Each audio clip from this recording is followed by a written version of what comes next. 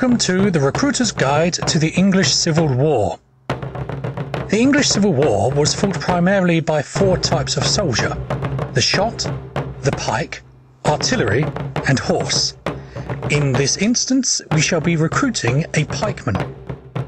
Take your basic bumpkin, fresh from the field or nearby village where you happen to be staying that night. Give him an 18-foot ash pole with a sharp metal pointy end and you won't get very far.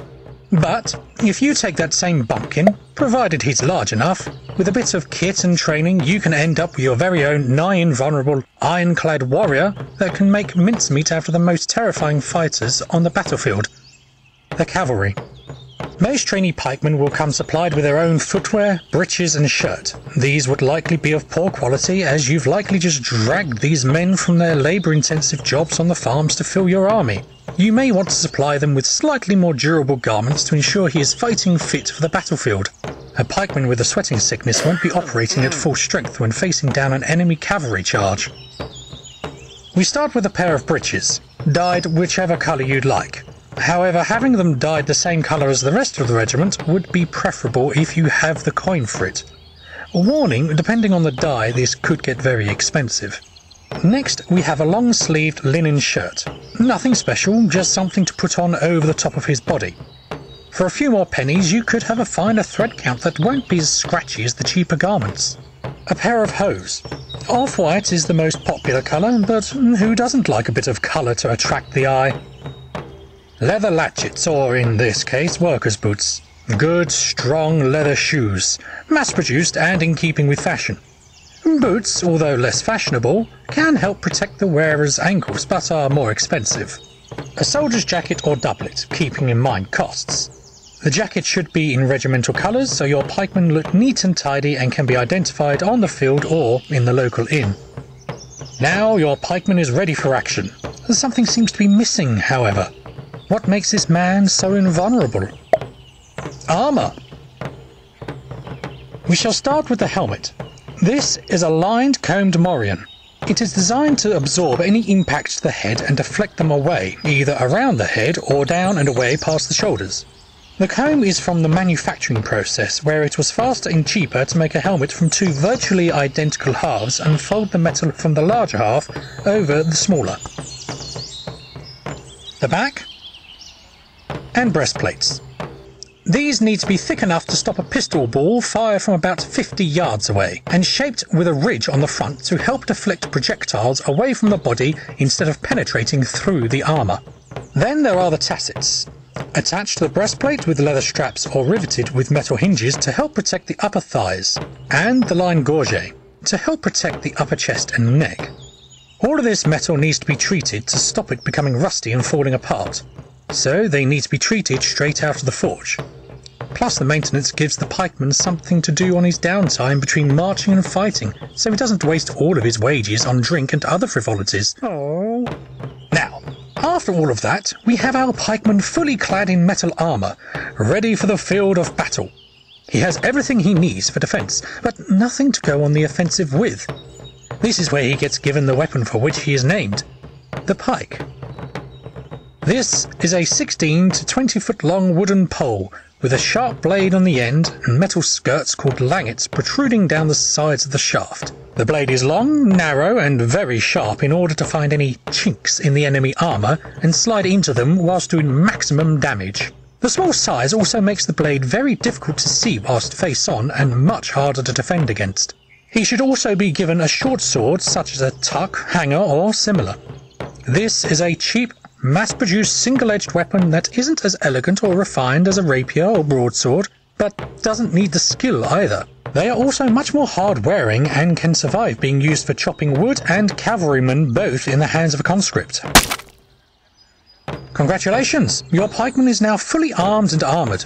However, this means nothing if your pikeman isn't trained how to utilise the equipment properly. There may be a few gentlemen in your ranks who have had training already, as well as bringing their own kit. They deem the pike as a more traditional and noble weapon than the musket used by the common soldiery.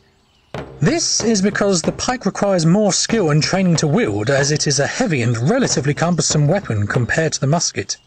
These gentlemen are usually here because they consider their honour and status rank them better than a musketeer, but they generally lack the funds, ability and or connections to join the horse.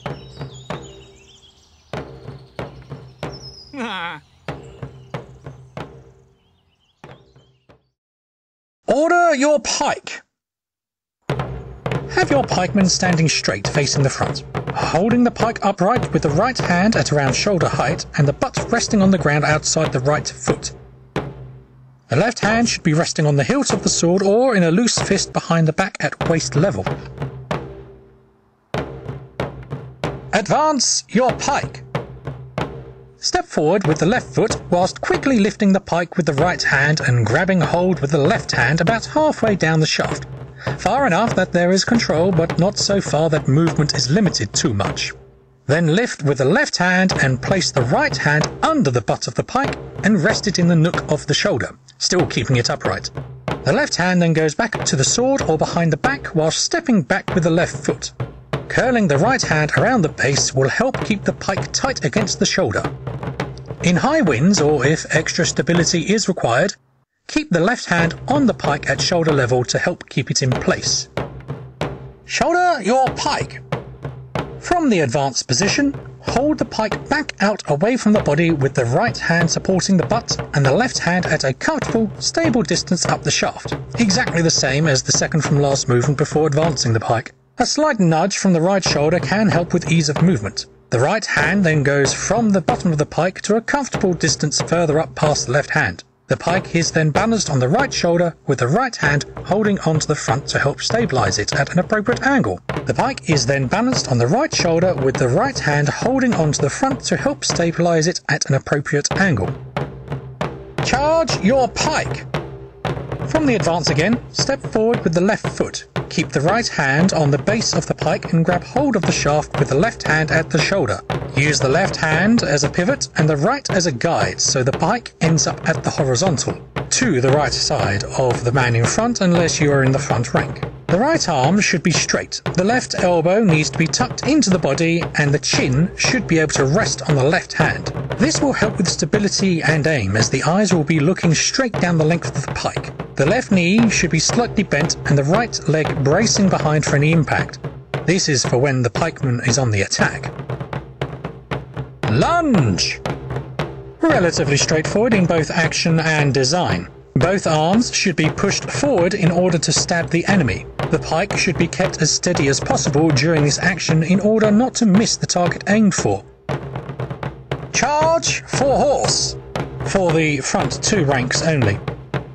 Place the butt of the pike into the ground and place the instep of the right foot behind it to stop it from slipping back. Step forward with the left foot into a deep lunge. The right hand draws the sword across the body and holds it ready. The point of the pike needs to be aimed at the horse's chest so the horse either stops, therefore keeping the rider at bay, or preferably sending the rider flying over the horse's head to be finally dispatched by the sword. Port your pike. The same as the charge, but the pikeman stands upright, holding the pike at a 45-degree angle. This is predominantly used for saluting and therefore is the most important part of all the training, as without a doubt the officers are far more important than the riffraff that do all the fighting. Now get out there and fight for king and country. The King calls! The Church and the laws! Charles, King of England! Prince Rupert of the Rhine! God save the King!